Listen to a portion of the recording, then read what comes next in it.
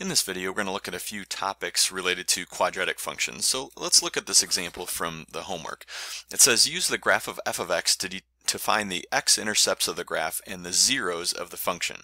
So what are the x-intercepts? Well, notice the x-intercepts are where we cross the x-axis, and the x-intercepts are really ordered pairs. So notice we have an x-intercept at -3, right? So the first x-intercept is -3, comma 0. So don't just put the number -3, put -3, 0. And we also have one over here at 1, 2, 3, 4, 5. So 5, 0.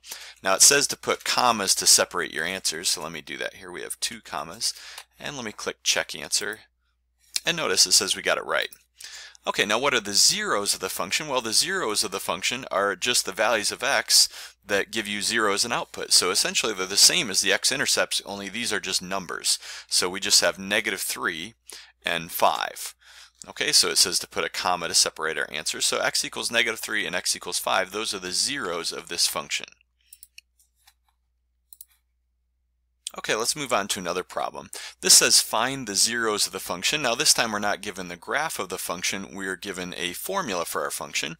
And the formula involves b's instead of x's, but that's no problem. The question is what inputs would give you an output of 0? Okay, so I've typed out the problem over here. Find the zeros of this function. F of b equals b squared plus 10b plus 24. So what inputs for b can we put in that will give us an output of 0? Now sometimes you have to use the quadratic formula. There's just no way around it, but I think this one we can factor. Okay, and notice I think it will factor to b. Well, we're going to have a b and a b to give us b squared. And I think 6 and 4 will work, right? Plus 6 and plus 4.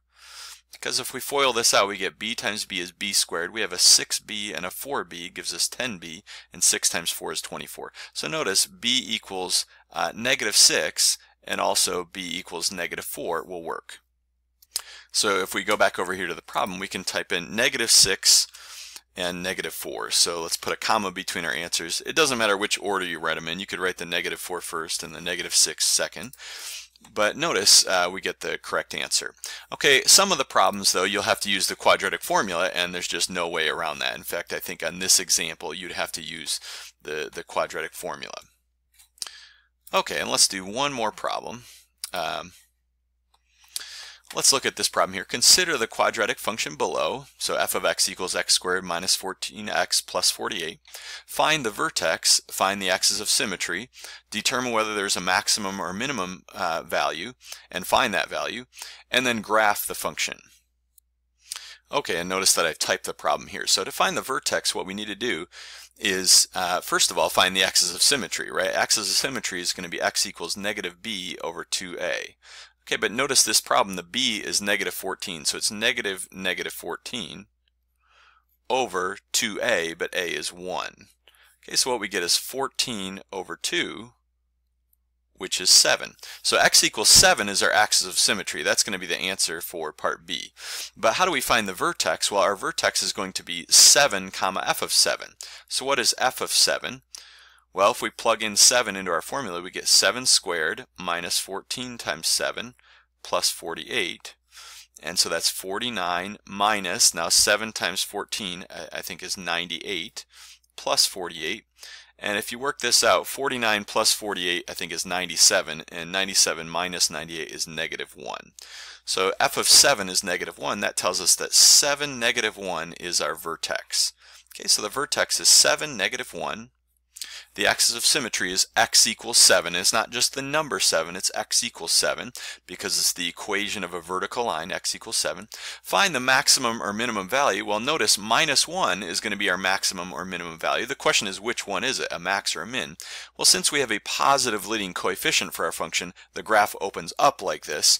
So the -1 is going to be the minimum value. There's not going to be a maximum. We are going to have a bottom of the hill here though, right? We'll have a lowest point, and that lowest point will be -1. Okay, so let's go back to the problem. Okay, so let's remember that our vertex was 7 minus 1, so let's type this in. By the way, I don't like the wording of this. This says the vertex occurs at, and you might think, oh, it occurs at 7, but it's an ordered pair, so the vertex is 7 minus 1. So let's type that in. Okay, find the equation for the axis of symmetry. Now, if you just type in 7, notice what will happen. Okay, incorrect, right? The axis of symmetry is a vertical line, and vertical lines always have the equation x equals some number. Okay, so we checked our answer, that's what we get. By the way, if you just plugged in -1 for the vertex, that'd be wrong. The vertex is an ordered pair, 7 minus 1. Okay, part C, determine whether the parabola has a maximum or minimum value, and then find this value. Well, notice, again, it's a parabola that opens up because we have a positive leading coefficient, so there will be a lowest point, there will be a minimum, so it's going to be part B, and that minimum value is -1. Okay, and finally, use the graphing tool on the right to graph the function. So let's click to enlarge the graph. So notice we're going to pick this one here that has a parabola. Okay, and we're going to try to plot the point. Let's see, what was it? 7 minus 1. 7 minus 1 is right here. And then 7 minus 1, the question is, what should the parabola look like? How is the parabola going to look? Well, it's not going to open down. It is going to open up, but how steep will it open up? Well, it turns out that if you have a leading coefficient of 1, which we do here, right? Our leading coefficient is 1, right, for 1x squared. That means if you go to the right 1, so we go over to 8, and then we go up 1, well, the point will go through there. Now, if the leading coefficient were 2, that means if we went to the right 1, now remember, each of these tick marks represents a half, right? So if we went over to the right one, we go up 2, we'd end up right here if this were a 2x squared. Or a 3x squared, we go over to the right 1, and then we go up 1, 2, 3, we'd be up at a point like this. And if it were -3, if you went to the right 1, you go down 3. So this is the point you want to pick right here. So now at the bottom, let's click Save. And then we'll click check our answer down here. And notice we got the correct answer. Okay, so the graphing is definitely a little bit tricky. There's a few problems where you have to do something like this, and it's especially tricky getting that parabola to have the exact right shape. But that's how you do it.